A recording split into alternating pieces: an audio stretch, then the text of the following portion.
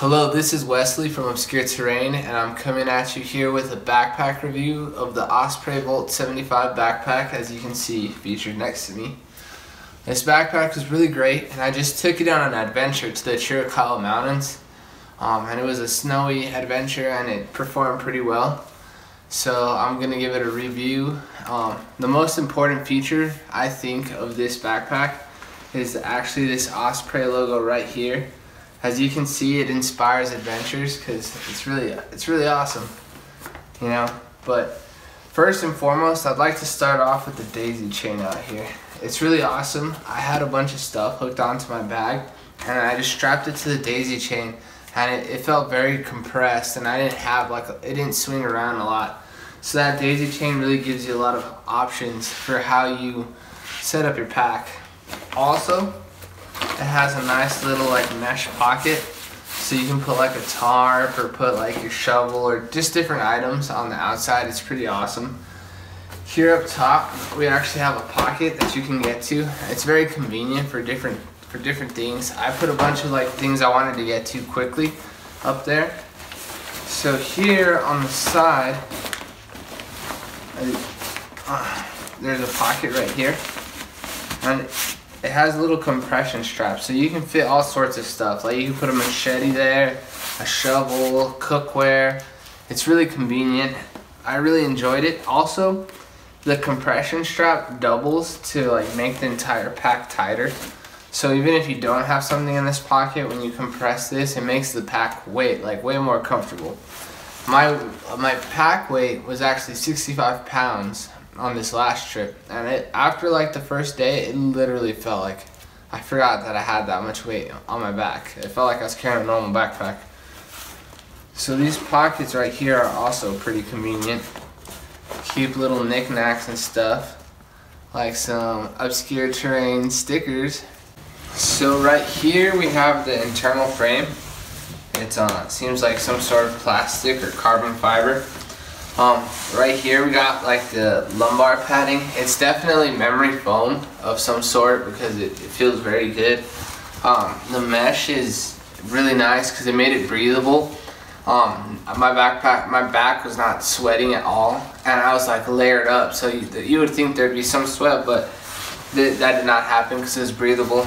It also has Velcro adjustments, so you can kind of maybe adjust the pad a little bit. But I liked it the way it was. Also, we got the hip padding, which is very big, and it has a lot of support. And it actually compresses, as you can see right here. It's connected to the main pocket, so when you compress it, it actually really gets tight to your back. Here we have that top pocket for your convenience. Some random stuff in there. And now I'm about to show you the inside. So you got this clip and this clip. Got this nice breathable mesh pocket for other items you need to get to quickly. So we got a drawstring right here.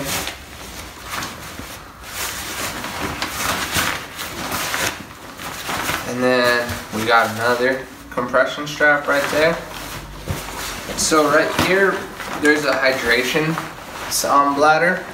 And it turns out, when I was actually cleaning out my bag, that some water spilled in there, and it did not get any of the other stuff in the bag wet.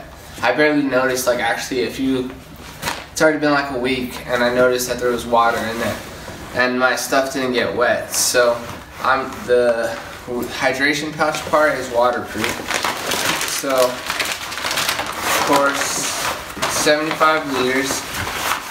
Fit quite a bit of stuff in here, you know, your food, some clothing, you know, different items, some snacks. But as you can see, it's quite large. And you can actually access the sleeping pad and stuff from the top part. There's a small little pocket. It actually looks like it comes undone. There's it's little snaps, so you can make it one giant pocket if you want. But I'm not going to do that. So this trip to the Chiricahua Mountains was actually pretty hard because it snowed and it sleeted. I used like a cheap little rain fly for this bag, and it worked out pretty well. You know, it stayed strong in the weather. We camped in snow, so there's snow everywhere, so it got dumped a few times in the snow because I tripped a few times. It was like 3 feet of snow, and even then, like, it didn't get soaked up with water. It wiped off really clean. And overall, I would say this is probably one of the best backpacks there is out there. Just like, it was very good. Like, the comfort aspect of this bag is like completely, like, I can't do it justice with words, because I literally had 65 pounds on my back. And after the first day, we went up a mountain, 3 feet of snow, high knees for like 4 miles, and it was straight up switchbacks. And I thought I was gonna be dead the next day. And literally, I woke up, my neck wasn't sore, my back wasn't sore, and all of that. Like, if you do like a multiple day trip in some crazy terrain, like, having the right pack makes a big difference.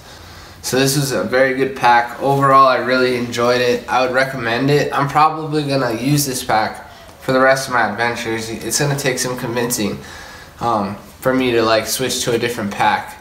Like, something would have to happen to me, like that this pack gets very damaged and I switched to another pack, because I really enjoyed it. I really liked it. One thing though that I found slightly annoying was there's no way, like, there's only 2 ways to get to the center compartment, through the top and through the sleeping pad bottom. You can kind of reach through the corner. It'd be nice to possibly get to the actual center compartment through the center. That way you don't actually have to unpack everything to get stuff on the bottom. But other than that, like, this is a really good pack, and the comfort level is perfect. Like, who loses track of having 65 pounds on their back? But as always, this is Wesley from Obscure Terrains, and subscribe and bang the bell for more gear reviews and adventure videos, and I'll see you next time.